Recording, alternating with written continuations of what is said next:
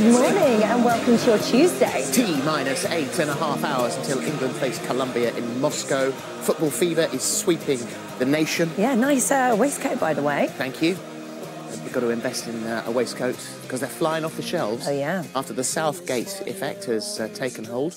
Reports suggest that they're up by 35%. Well, like I say, you look very smart. I mean, it's a different look for you, so it's going to take some getting used to, but you do look very You don't need to get used to it. It's coming off in a minute. It's not for you. No, it's not for you. We'll leave but that he looks stuff great. in. Look at that. Look at there you are. He's Hang on a minute, been brilliant, hasn't he? Hands in pockets and a tie. Very good. That is very good. I like him. He's doing a brilliant job. Thank you. So as we take on Colombia tonight, what are our chances of defeating our South American rivals? Surely we can do it, right? There is only one person, well, pig, to ask. We've brought in Marcus, the mystic pig. He has never let us down. He's relaxing currently. He's actually relaxing after a very busy morning. He came in a really rather bad mood. And then this happened, and he's suddenly much more relaxed. Here's what's coming out today. As one MP calls for a bouncy castle ban in the wake of the tragic accident which cost a 3-year-old child her life, we'll be bringing you unmissable safety advice.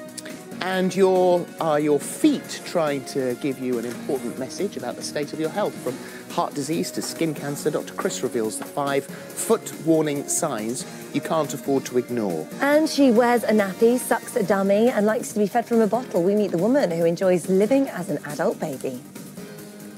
And here with one of this season's must-have trends, sequins, Trini is going to show us how to add a touch of sparkle to your summer wardrobe. So we're bringing you unmissable bouncy castle safety advice at 10:45. Dr. Chris tells us why we should all be listening to our feet just before 11. We meet the adult baby at 11:45. And Trini takes you shopping for summer sparkles at midday.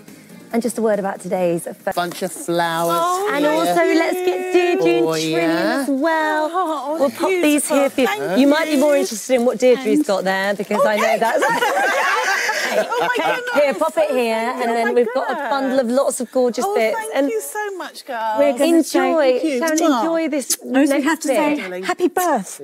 I know. And good luck. You're going to be an incredible mummy. You really, really are. And this I can't wait. I can't wait to bring them in. It's a new family member. To the viewers who knitted for me, I just say that was the loveliest thing. I've had blankets and hats, and I just, do you know what? It's one of the things about having a grandma to knit for me, and the viewers have done it.